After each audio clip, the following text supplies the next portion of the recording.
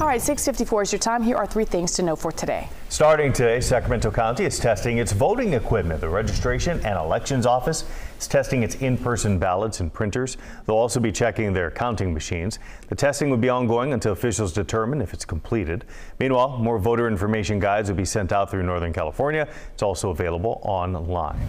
Survivors of human trafficking will join Yolo County law enforcement for a public meeting. It's all part of Human Trafficking Awareness Month. Tonight's meeting will focus on ways to fight the problem and what could be done at the local level. They will also have presentations to help community members learn the signs of someone that may be impacted by trafficking. It starts at 6 o'clock tonight at the Woodland Community Center.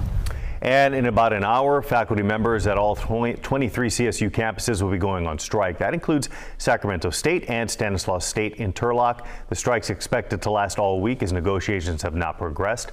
Classes begin today for the spring semester, and students will need to check to see if their classes are on or not. It is an impact day out there, Eileen. Yes, for sure. As we look at Doppler radar, yes, we still have rain hanging on in the San Joaquin Valley. We've seen nearly an inch of rain in parts of the San Joaquin Valley. We also saw a couple of inches of rain in the overnight around Yuba City and Marysville. Watch out for these locations with some standing water. The rain hasn't been too bad around Sacramento. I think the rest of today we'll just see some spotty showers into the afternoon.